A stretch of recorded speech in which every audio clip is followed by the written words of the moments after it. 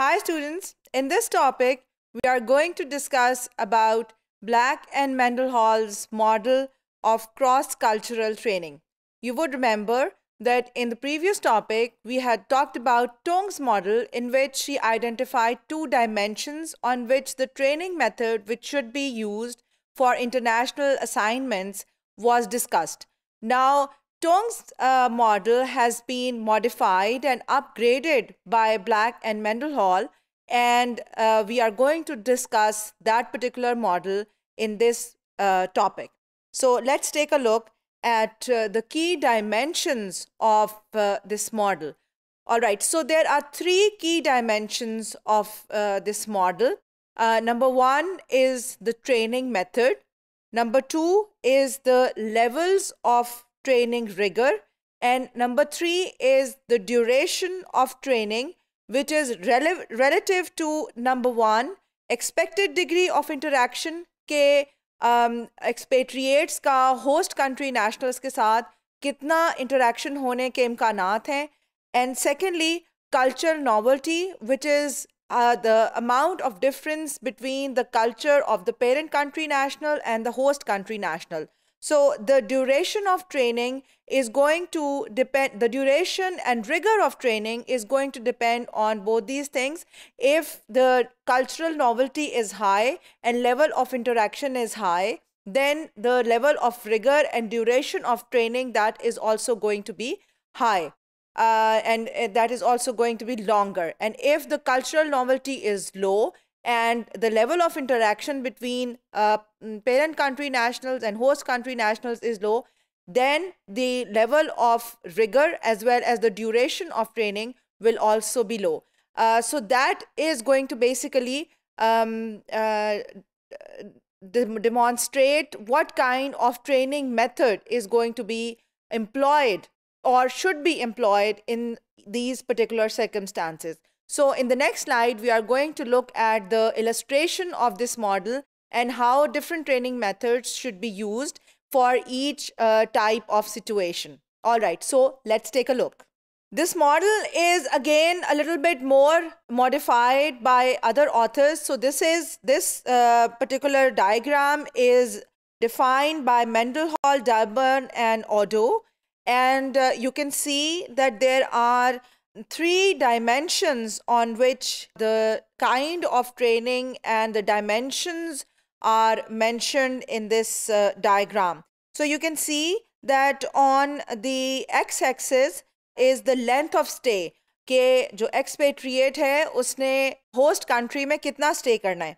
अगर तो stay 1 month और लेस का है, या 2 months से 12 months के दरमियान है, या फिर 1 to 3 years का है. सो जैसे जैसे आपकी ड्यूरेशन ऑफ स्टे जो है वो बढ़ते जाता है, उसी तरह से आपका जो प्री डिपार्चर ट्रेनिंग मेथड है वो चेंज होते जाएगा. और उसके साथ आप वाई एक्सिस पे देख रहे हैं कि दो डायमेंशंस मेंशन की गई हैं. एक तो लेवल ऑफ रिगर है, लेवल ऑफ रिगर जो है वो लो है या हाई है, और दूसरा लेंथ ऑफ ट्रेनिंग है, विच इज़ आप देख रहे हैं कि जो आपका वाई एक्सिस है उसमें लोअर साइड पे लेस देन अ वीक है, उसके बाद सेंटर में 1 to 4 weeks है, और on top of it 1 to 2 months है. सो आप ये देख सकते हैं कि जैसे जैसे लेवल ऑफ रिगर और लेंथ ऑफ ट्रेनिंग बढ़ रहा है और उसी के साथ लेंथ ऑफ स्टे बढ़ रहा है, उसके साथ हमारा अप्रोच ऑफ ट्रेनिंग जो है वो चेंज हो रही है. सो इसको डिसाइफर करने के लिए हम मज़ीद ट्रेनिंग मेथड्स की तरफ जाते हैं.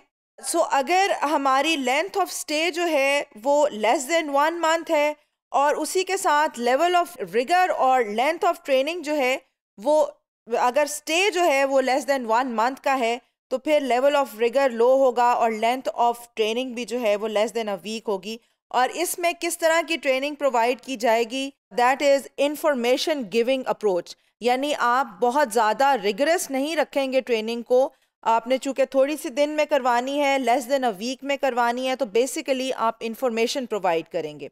सो इंफॉर्मेशन गिविंग अप्रोच में क्या क्या स्ट्रेटजीज़ हो सकती हैं, आप देख सकते हैं कि मॉडल में आपको बताया गया है कि एरिया ब्रीफिंग्स हो सकती हैं, कि एरिया के बारे में डिफरेंट ब्रीफिंग्स कि वो किस तरह का एरिया है और वहाँ पे किस तरह की कल्चर है और वहाँ पे टेरेन कैसी है या वहाँ पे रिक्वायरमेंट्स क्या हैं। उसके अलावा कल्चरल ब्रीफिंग्स हो सकती हैं। उसके अलावा फिल्म्स या बुक्स या वीडियोस प्रोवाइड की जा सकती हैं।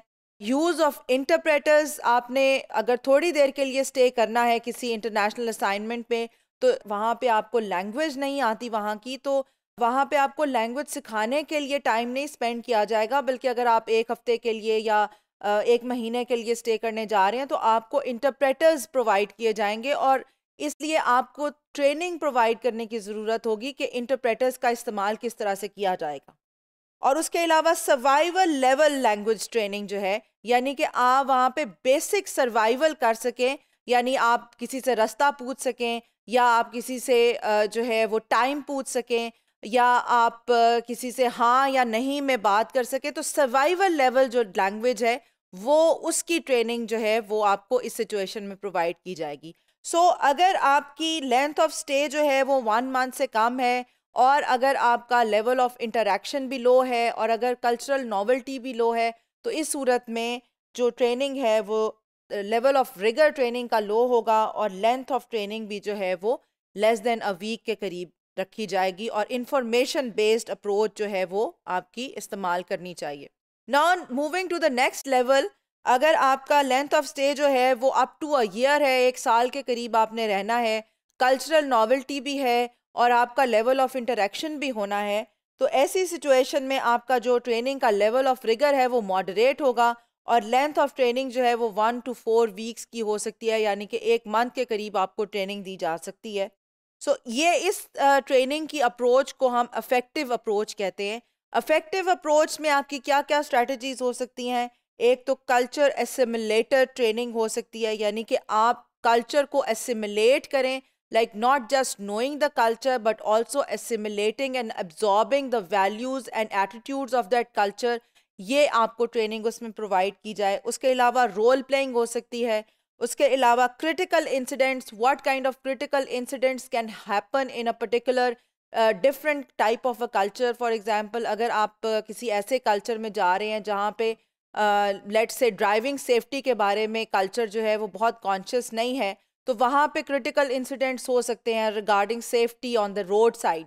सो उसकी ट्रेनिंग जो है वो रिक्वायर्ड है from a person who is coming from a developed country. For example, अगर यूके से बंदा आ रहा है तो वहाँ पे रोड सेफ्टी की जो सिचुएशन है that is very much high and people are very much particular. But if you are going to a less developed country like for example India और Pakistan, road safety is not that road safety conditions are not that good. So those kind of critical incidents may be incorporated in this effective approach.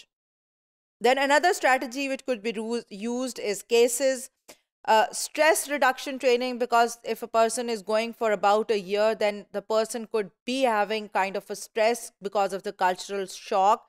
So that could be also incorporated. And then moderate language training, यानी 1 to 4 weeks की अगर आप उसमें आप training दे रहे हैं तो कुछ सेशंस जो हैं वो आप जो होस्ट कंट्री लैंग्वेज है अगर वो डिफरेंट है आपकी पेरेंट कंट्री नेशनल से, तो आप उसकी मॉडरेट लैंग्वेज ट्रेनिंग भी प्रोवाइड करेंगे। So this is the effective approach which is moderate in the level of rigour as well as the length of training. Finally, if you are being sent on an expatriate international assignment for 1 to 3 years, which is a significant amount of time, and that means that you are going to live in that new culture for a long period of time, then the level of rigor of training is also going to be high, and the amount of training, the length of training, that is also going to be longer. So training could take place for 1 to 2 months. This approach would be called then immersion approach. Immersion means that you are in the training period, you will be immersed in the culture of the host country. Different exercises will be done, will be provided to you so that you are able to absorb and get immersed in the culture of the host country and therefore absorb it into your subconscious. So this could include assessment centers, it could include field experiments, it could include simulations. You know very well about simulations. that simulations are replicas of real life situations. Then sensitivity training, that you are sensitized to different values and cultures of the host country.